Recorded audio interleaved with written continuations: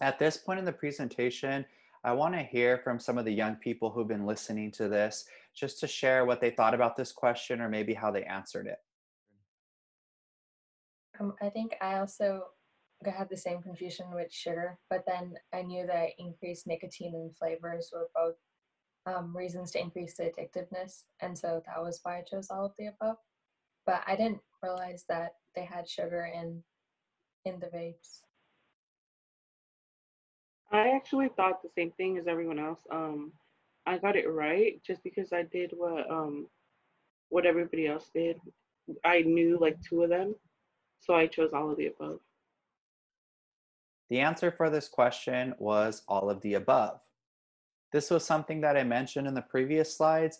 They manipulate the e-juice in so many ways to make it easier for someone to breathe in the aerosol. They may add sugars or flavors to make it attractive to young people, and they've been able to increase the amount of nicotine through that salt-based nicotine formula. If someone were to go on the JUUL Labs website, you would see that they list some of these ingredients. So nicotine is found in the e-juice of a JUUL pod.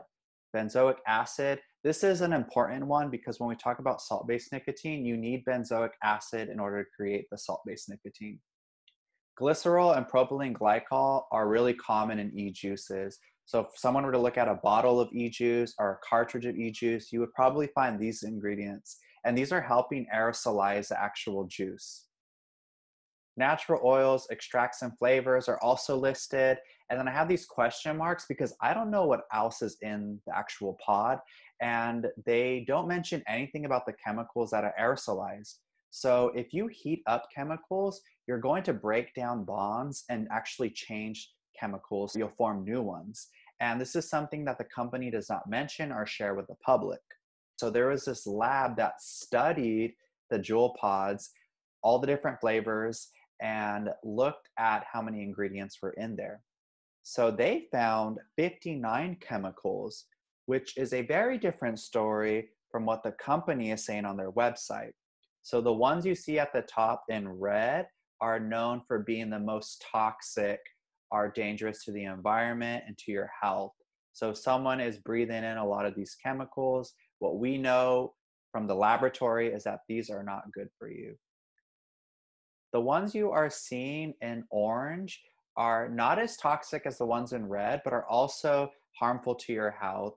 And the ones you're seeing in blue are described as irritants. So that can cause inflammation in your body. So if someone's breathing in a lot of these blue chemicals, your body will respond in a negative way. It's unfortunate that the company doesn't share this with us because I'm sure people would think twice about using this if they saw the e-juice ingredients. There was this article about how Harvard University had studied a contamination that had occurred in JUUL pods. These JUUL pods contain something called glucan, which is a microbial toxin. So there are small bacteria that produce this chemical, and this can cause a reaction in the lungs. Glucan is known for inflaming or causing inflammation of the lung airways. It would be damaging your lungs basically. So I just want you to think about some of these chemicals because not all of them have been studied in detail.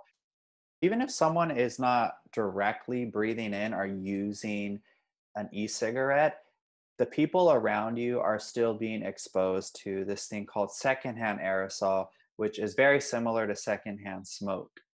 So obviously someone would find nicotine or could be exposed to that. Also, they have found that secondhand aerosol contains heavy metals, and heavy metals are cancerous to your body.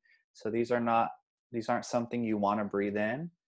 Also, there are chemicals classified as ultrafine particles. So those are very tiny microscopic chemicals that can penetrate deep into your lungs. And your lungs aren't designed like your stomach where they can break down these chemicals. A lot of the times they just sit there and this residue is being left behind and doing damage to your lungs. Also, there are other cancerous chemicals that they have identified in secondhand aerosol, along with something called VOCs, or volatile organic compounds. So anything that is an aerosol or a mixture of chemicals leaves behind a residue. When those chemicals are being left behind, that residue, your pets, our younger siblings, our toddlers could be exposed to that. So this is another layer to talking about aerosol. We have to think about these chemicals and how they're interacting with the environment. So not only does someone have to worry about the chemicals and what the damage it does directly to your lungs from using or walking by someone who's using, but you have to think about where someone is using and how those chemicals are going to be left behind and can potentially do damage to someone's health. Okay, I just want to quickly summarize everything that we went over in the last slides. It should be clear to you that these companies don't tell you everything about the harmful ingredients in the e-juice or the aerosol. So for this section, you'll want to answer questions 7 through 10. I'm going to place the key takeaway slide up. That way you can use this just in case you need to recall any information that I covered.